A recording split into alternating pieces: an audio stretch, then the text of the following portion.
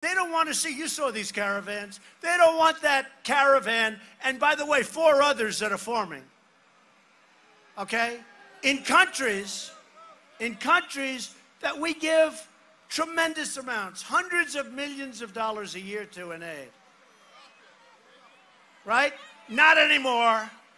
They don't do anything for us. They talk.